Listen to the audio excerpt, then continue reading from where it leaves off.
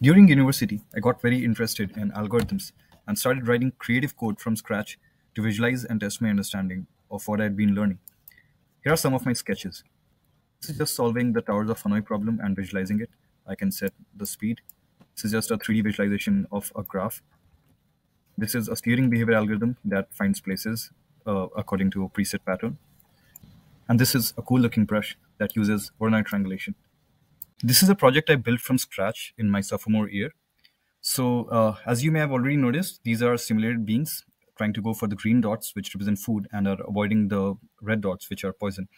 The color of each being is indicative of their health, and the circle around them indicates their perception radius. So I've let this run for a while, and they have learned some basic navigation skills by now, which is powered by reinforcement learning.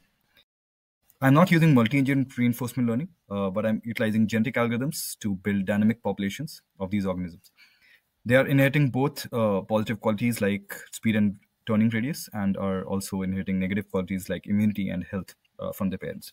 The health comes into picture when they meet at a particular coordinate, which can result in a fight or reproduction or even death.